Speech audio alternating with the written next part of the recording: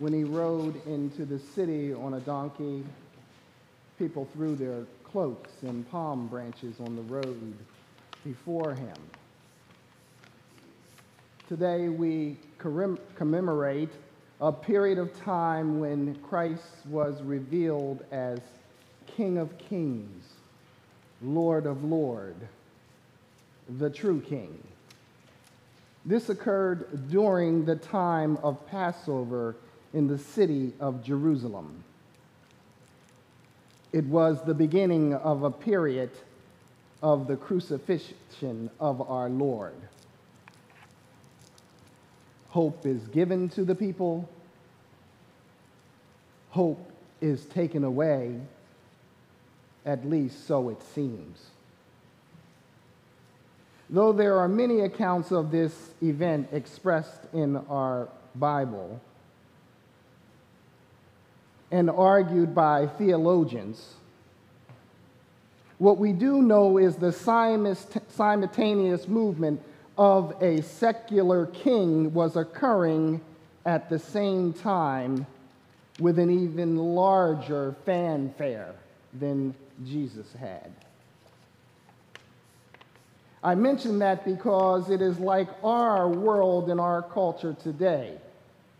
Things simultaneously move at the same time.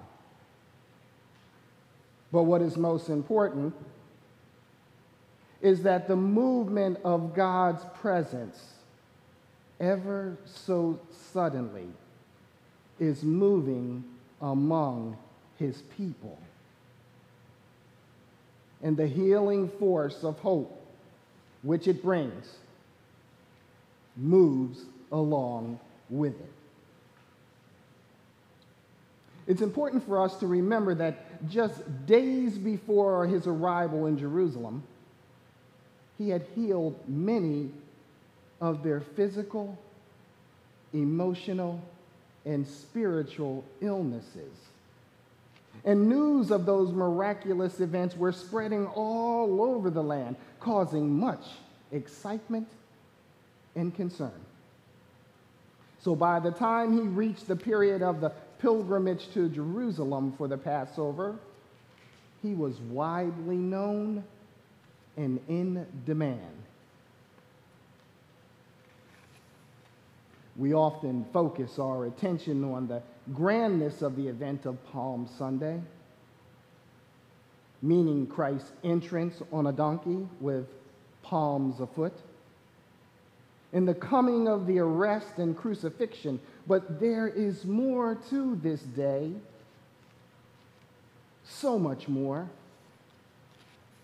It is the subtle message of eternal life, one that transcends the troubles of the day, one which continues to heal the sick and soothe the worried when mortal nature is no more. Tear down this temple, and in 3 days I'll raise it up.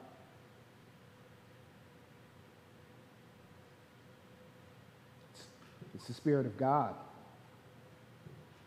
That Spirit of God which is holy and mighty, ever living, never dying, and always moving like a king triumphantly on a donkey upon branches.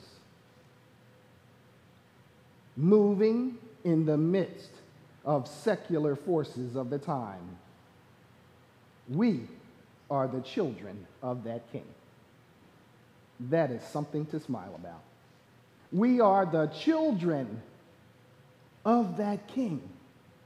We inherit that Spirit which heals and soothes and comforts.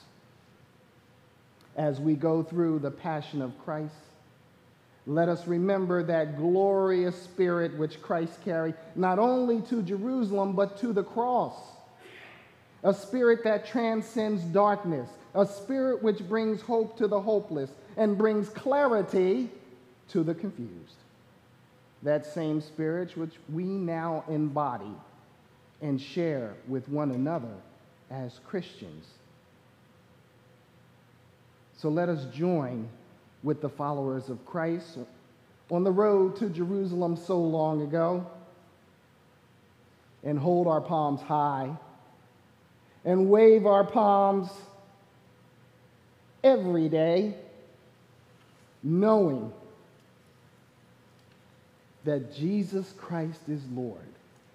And we too shout, Hosanna, Hosanna in the highest, for a King has come to save us from death and gives eternal life.